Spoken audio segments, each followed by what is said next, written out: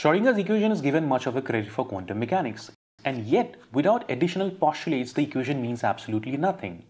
You see, there are independent postulates which are absolutely crucial to making sense of this quantum mechanical theory. One of them was provided by Max Born. The Schrodinger equation simply tells us how the wave function evolves with time, but it was Max Born who postulated that the wave function amplitude has something to do with the probability of the particle being found. And yet we don't really spend much time trying to figure out where this postulate came from and what was the inspiration behind it. Let's take a moment to answer that question. You see, Max Born was inspired by none other than Einstein himself. You see, when light falls on a particular surface, electrons are emitted, but below a certain frequency it doesn't happen. So Einstein said that light consists of photons and every single photon has an energy proportional to its frequency. But classically, we know that the energy of any kind of a wave has something to do with its amplitude. So what if we increase the energy or the intensity of the incident radiation? It simply increases the number of photons.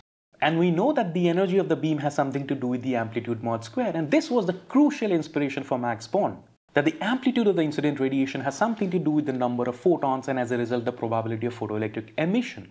Max Born took this inspiration further to connect the wave function amplitude with the probability of an actual matter particle being found in a given region. And this was the moment where the mathematical equation given by Schrodinger actually connected to physical reality and gave birth to the probabilistic world of quantum mechanics.